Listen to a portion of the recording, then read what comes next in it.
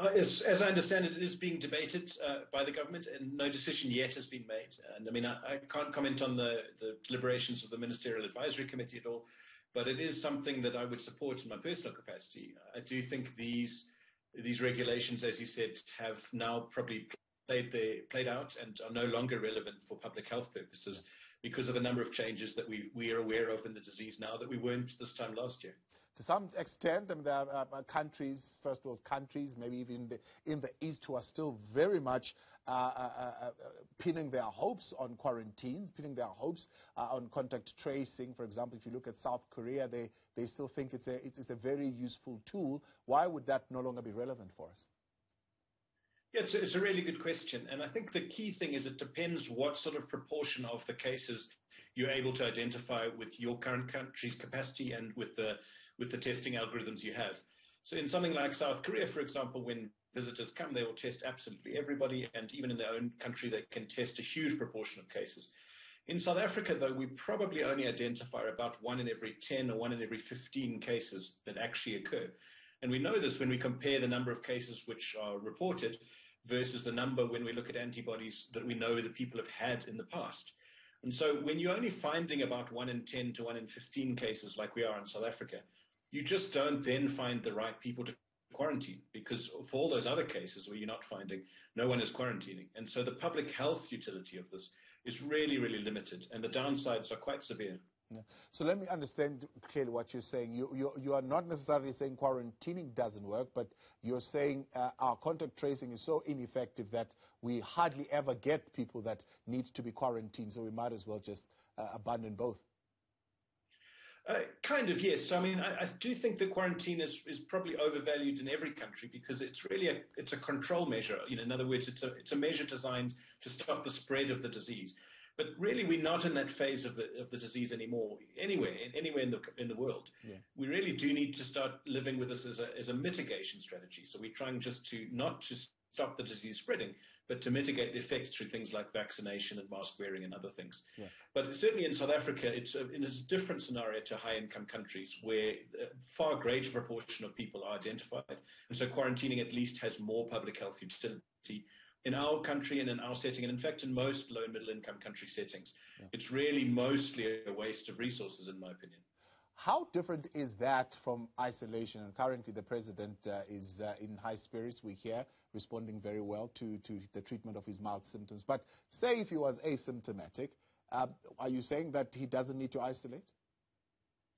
So it's a really good point. So the things I'm talking about are quarantine and contact tracing. So quarantine is for those, as you said, who are contacts of a case but don't have COVID themselves. So it's the sort of the case where you've got someone across the office from you who tested positive and now you have to go into quarantine. That, I think, really has no public health utility given the number of cases we diagnosed. But isolation, when you are the case, I think because you're still infectious in the beginning, there's still going to be a role for that. And I do think at least for a few days, and maybe less days than we are currently used to 10, maybe it can be shortened a bit, but the concept of isolation still does hold for infectious people. I'm more worried about quarantining, which is really for those contacts of infectious people, which I think is the downsides of which massively outweigh any benefits. Yeah. Of course, there's other impacts to quarantining, or is at least the fact that you're separated, and in most instances you're also nervous about what the outcome is going to be of the test. But, of course, barring of late with a little bit of a discount, there are also financial implications to these quarantining as well as testing. Massively so, and that's really not well appreciated by many people. And for example, people have to take time off work. If work is more of a wages thing, you may lose wages. Entire clinics in Gauteng and other provinces are under severe strain, and some of them have even had to scale back services because there's so many staff off quarantining. Police stations have had the same in my area. Central government services are disrupted. People's economic lives are disrupted. It really is a huge amount of downsides to this. And this is a very extreme measure. And it did have a role in the beginning, at least based on what we knew about the virus. But now that we know better things, I think that the time for it has passed. Now, what does that mean around, for example, the various databases that we fill in, the surveys that we fill in about our temperatures, about how we're feeling, and so on and so forth? Many have said these are quite critical, for example, in tracing ground zero or day zero when for example, a variant like Omicron would have occurred. What are we going to be able to use then, as far as sequencing is concerned, if we do not have this database? Yeah, so things like temperature screening is a different topic, but I do think that equally is not a very good method of finding people, because we know many people are asymptomatic, and that's something we didn't know at the beginning of the outbreak last year. But we do know that perhaps as many as 80% in some studies of people don't have any symptoms. So when you're screening for temperature, you're going to miss most of them, and even those who do have symptoms are not often temperature is not one of them. So I think that's one thing which has outlived its use, I think. But in general, what we can do is actually relatively simple, but very well known now. Vaccination really does help, and it helps you and it helps protect others. Mask wearing really does help, particularly when you're indoors, because this is really an airborne spread virus. And avoiding big indoor venues with lots of people around the time of a peak, at least, is a very sensible thing to delay the transmission a little bit and give yourself the best chance. And I think if you stick to those 2 or 3 things, that really is the bulk of what we know works. Yeah. And much of the rest of it can hopefully be scaled back in the next few months. So, for workplaces, what needs to happen then? What is your suggestion? What is the key variable that will ensure that the cases are rapidly and reliably identified?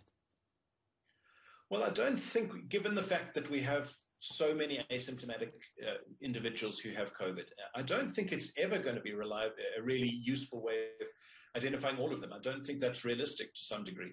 So what I really think is more important is to focus on what you can do to mitigate the transmission. So not prevent it, but mitigate it. In other words, ensure as much of the workforce is vaccinated as possible. And whether that comes from a mandate from the government or mandate from your employer, or just an encouragement from your employer, it's up to the individuals. But as many people as vaccinated as possible makes the workplace environment safe, and also prevents people from getting severely ill if they do get it.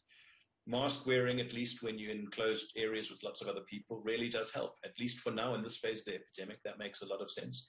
And improving ventilation in general. If it's possible to crack the windows open when it's a bit warmer, or improve the ventilation in general, this will help. But I don't think, sadly, it's realistic to ever hope that you'll find all of the cases in any particular institution. It's really about mitigation rather than prevention. Yeah, this one probably most employees who have to pay for their tests would find quite useful. You're saying if you're asymptomatic, if you're not sick, you don't need to test? For the vast majority of cases, yes. There will always be exceptions to all of these things, such as, for example, if I was going to work with transplant patients who are very immunosuppressed, I might want to have a test even if I don't have symptoms. So there are always going to be some exceptions. But for the majority of cases, yes, I don't think it makes sense to test routinely if you're asymptomatic, at least for the 99% of the instances. And I'm aware as well, as you said, that the enormous cost of the PCR test. I know it's come down in the last week after the Competition Commission had a look, but it's still expensive. You're still looking at 500 Rand or more, which puts it well out of the range of most people. And then rapid tests are a bit cheaper, but still difficult, and often the access is limited. I'm reading a very interesting event that's happening on Twitter with one of the social media people that traveled, right? They tested twice while they were here, and they tested negative, but turns out when they got to the airport at their destination, they are now positive. But you raise another issue here, that the testing itself does not always find the virus when it is there. Or sometimes it says it's not there when it is actually there. That raises a question about the reliability of this test. Well, I think that it is a good point, and it's worth considering, the utility of these tests. And again, I don't want to overplay this. The tests are very good, but we do know that they're probably only about 70% sensitive, and that means that they're only going to find the disease about 70% of the time when you truly do have it. Many of those that they miss will be the less infectious people, because their viral load is lower and it's harder for the test to find it. But still, the tests are nowhere near perfect. While they are very good, they're nowhere near perfect. And so when you're doing this en masse, we know that you're going to miss a certain proportion of people. And and we're seeing this happen all the time when people go and get tested, when they leave and when they arrive at a destination after a flight, often those test results are different. And so again, as you rightly said, the utility of them is quite limited, and it's something that we also have to consider. I don't think it's going to change anytime soon, I'm afraid, but it is something over the long term that we may have to reconsider.